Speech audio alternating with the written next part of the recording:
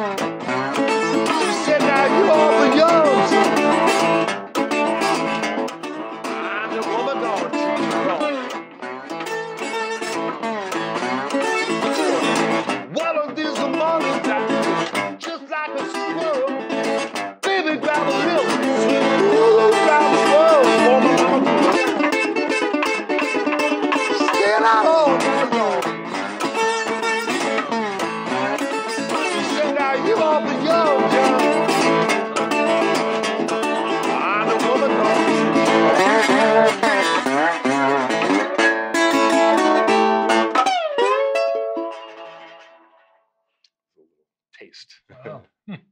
That's some interesting stuff, that kind of slapping. Yeah.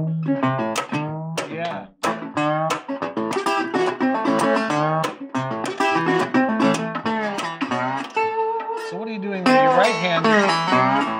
Your right hand, you're hitting the bass. Yeah. Bass string and then...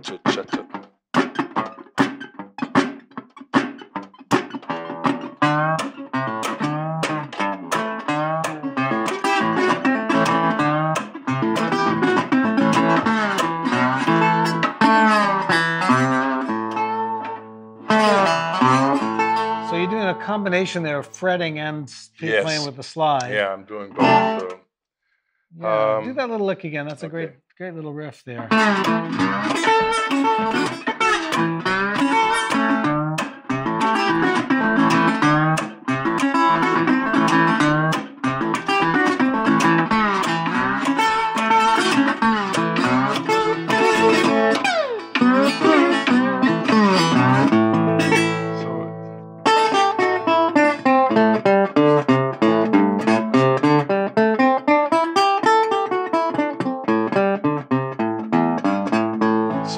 In this little area here, you can do just about anything. Give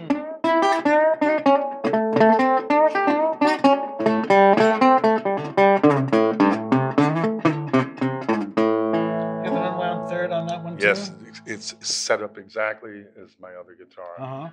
And then, you know...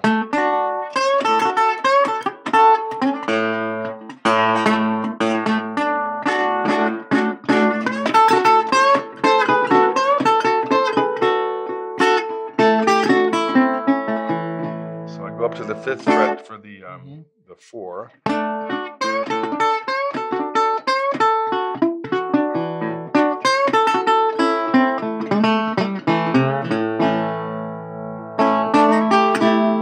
So this is like 2 strings.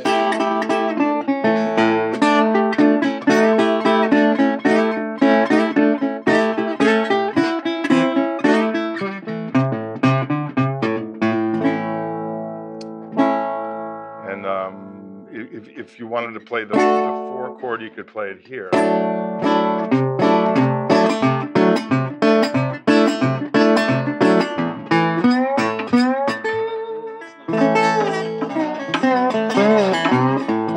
get a 7th that way, don't you? When the bass, it looks like a C chord. Yeah. It's like a regular C.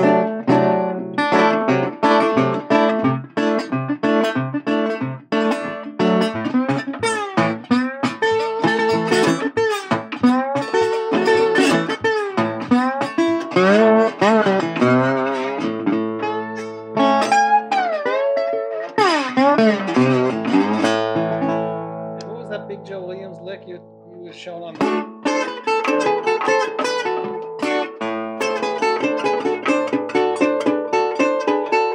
2 strings going there on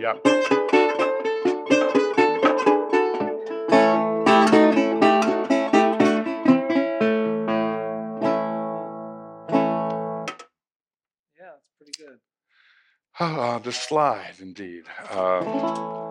Robert Johnson was the first slide player that I could feel what he was doing somehow without understanding how I knew anything, but he had this phenomenal style. The walking blues was.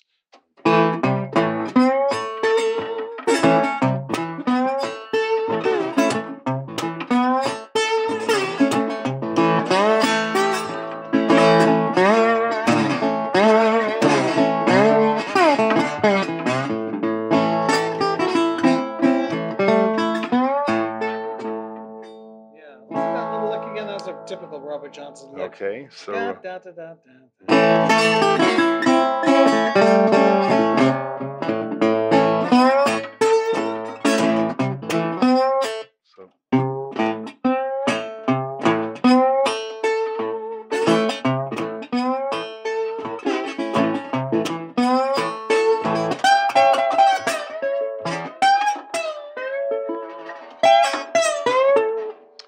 he had a signature way of doing.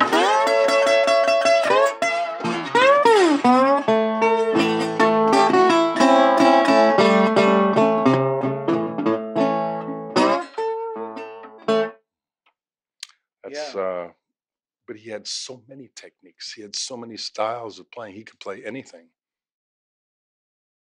This is an E tuning that I use for my other open tuning. And it's E, B, E,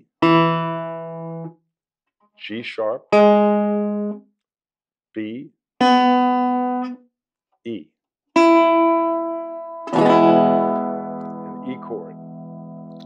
And Robert Johnson used this as well as Tampa Red and hundreds of other players, and each form their own sound and style. The Robert Johnson things that I remember best is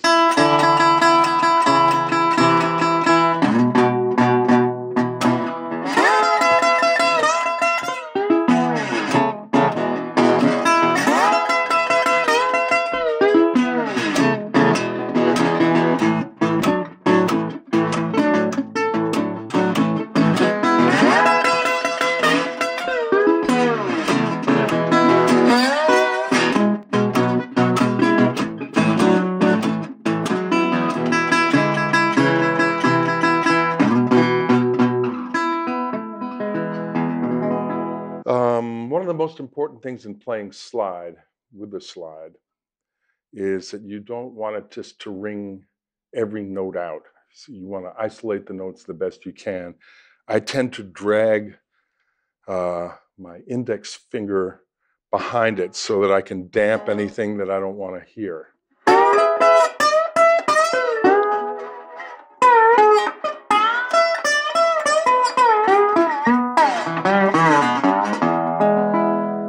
So you're trying to isolate notes or one note at a time, and you want to damp the other ones because this thing is so unwieldy that it can hit other notes without you wanting to.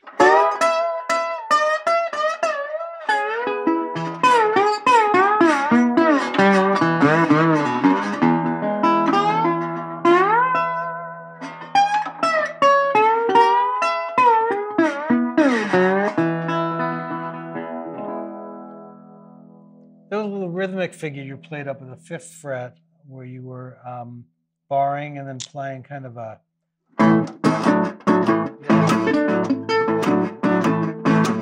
so that's barring it to make it an A chord, and then adding this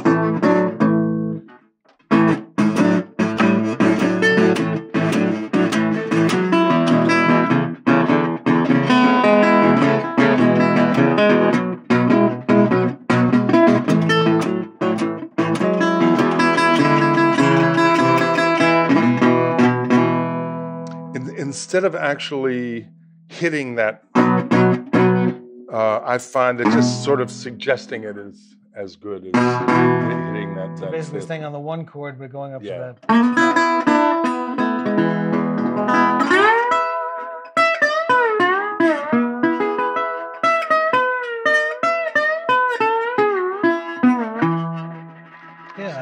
you have that little turnaround on the bass strings down on the lower.